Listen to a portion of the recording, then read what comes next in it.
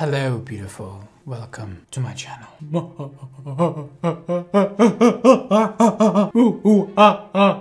I feel evil in this look today. You know, I just feel like I'm gonna like just turn into a I feel like I'm I don't know what I was gonna say. How are we today? You look stunning. Thank you for being here. Today, we're watching some people dye their hair using a frosting cap. That's the thing that you pull the hair through and then you slap on some lightener and you end up with stripy, awful highlights typically. But sometimes, I mean sometimes, it comes out decently well and people can sometimes make it work. And how? It's still a mystery to me, but we're gonna find out today. Let's see if any of these people today doing a cap highlight can actually do it well. I'm hoping for the best, but expecting the worst, as usual. Let's watch these videos. Let's do it.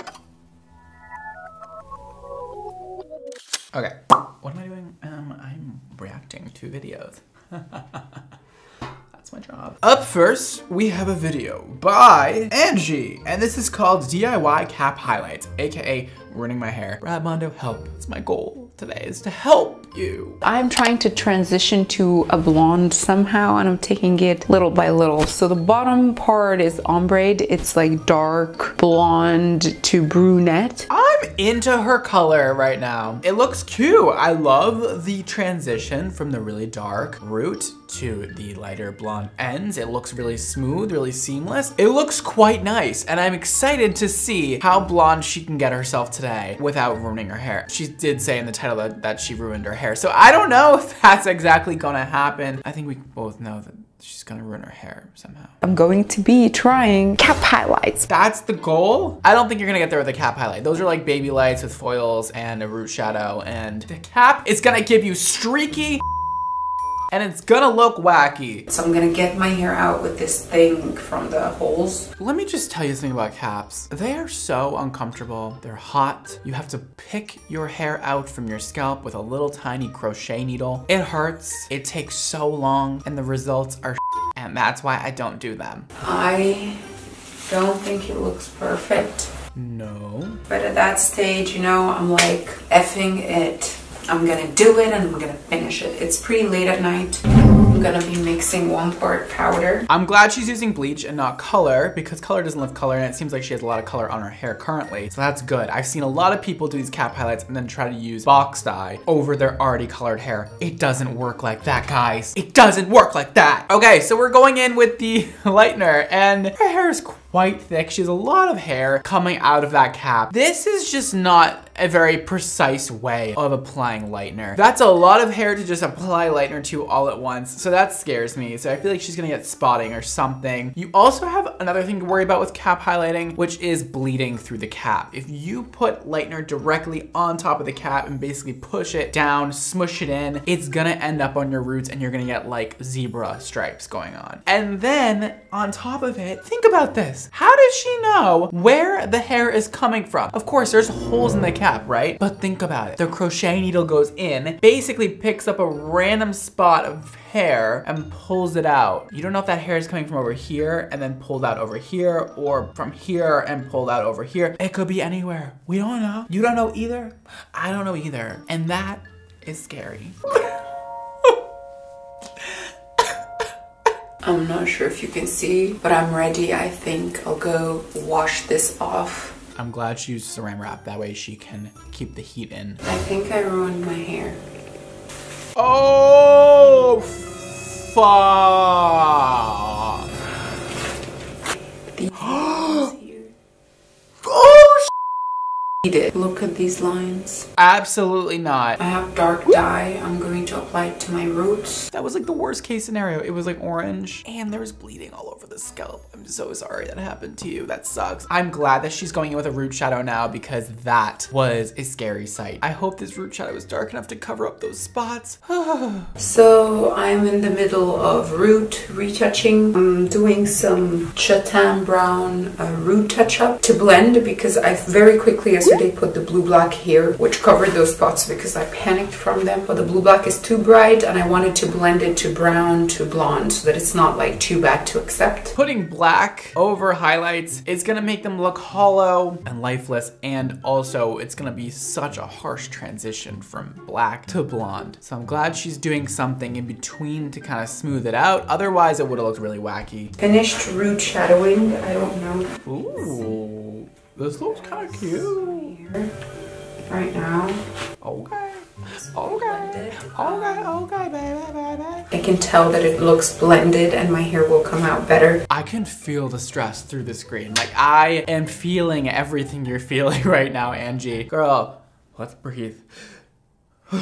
It'll all be okay. We can fix it. The highlights just are higher, so my hair blendability. Cap highlights, I would have maybe teased my hair before putting it on so that it heightens my hair a little bit from the roots, so that it already creates that shadow effect on the roots. So this is like the biggest mistake I've done, was letting the color bleed. The second mistake I've done was to go right away ham with the black. Although I'm not mad at it, maybe if I've started with the brown it would have looked nicer. I am not regretting it. I wanted to do this. I take responsibility for this. At least she knows what she did wrong and we're learning. Plus, she doesn't regret it, which I think it's great to not regret things in life, you know? Let's see these results. Hopefully, it's a little better. Okay, so I wanted to update you. I've done shading. So I still have them going on the highlights. I've went from very black, which as I told you was an impulse I've done, and then I faded it to medium brown, and then it goes to a blondish hair color. I toned it a bit, but it needs a little bit more toning. Okay, from that fiasco that happened to her hair to this, I am extremely happy. This looks so much better. Her hair actually looks really good. It blended well the back of my hair. Before I had the ombre, then right away, like, there was a blend, but it wasn't such a smooth blend like now. Now it has a little bit of more interest, and I think when my hair grows out as well a little bit, it's gonna look even better. I think she did a great job at fixing her issue. Let's not get into that problem the next time. You know, I'm glad we learned from it, and I'm glad the results were cool and good and nice and pretty, but you really scared the out of me for a second. You really did, Angie. You really got me on that one. Like, I don't even know you. What are you trying to get? Trying to get me back for something? Like, what did I do? Up next, we have a video by Eugen's Life, and this is called Bleaching My Hair with a Highlighting Cap. Hi, Brad Mondo. Y'all really be saying hi to me in these cap highlighting huh? What is that about? You know that I don't like them or something? You know that I'm scared of cap highlighting? Besides that one time that I did it on a mannequin, it came out good.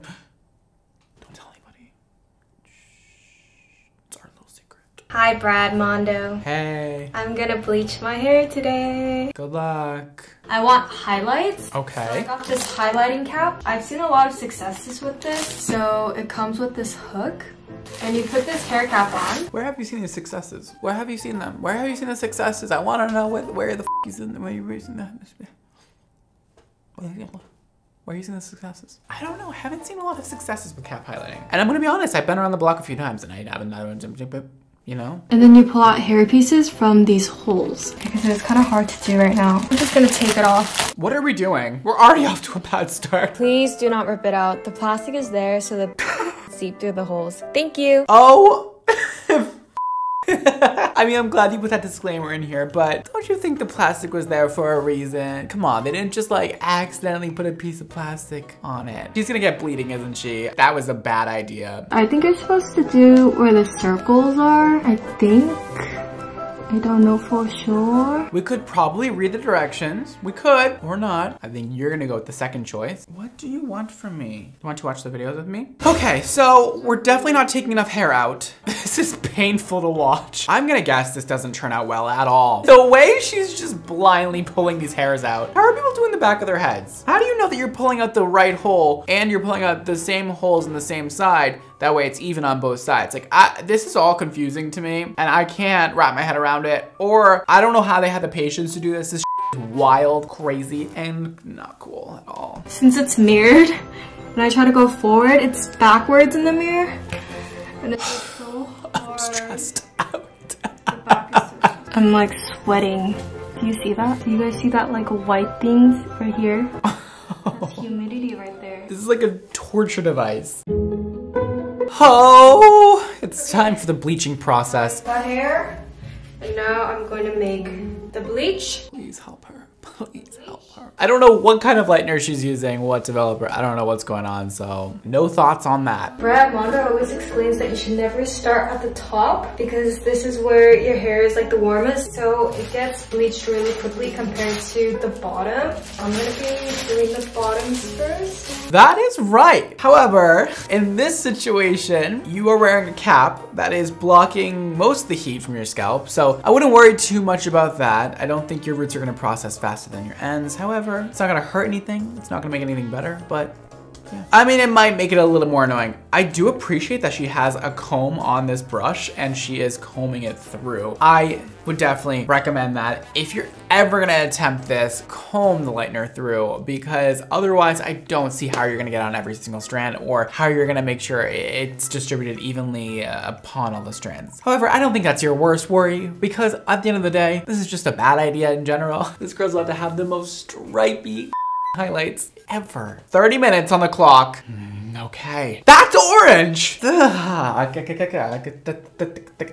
so my hair is fully dry, and I think I'm gonna bleach it one more time because for this box, right now it's like kind of in the middle between these two, but I want a purple shade. I gotta go lighter. Things just went from bad to worse to worsest because she just pulled out a gray box dye. Oh, you guys, at least she's gonna tone it with something that has a lot of purple in it, so, and blue. So it'll hopefully help correct this orange situation she has going on right now. But she's gonna lighten it again, which scares me because again, this is a cap and she's gonna have stripes. I'm gonna bleach it one more time and I pray that it's not gonna fry off. All right, well, here we go. We're doing it again and again and again.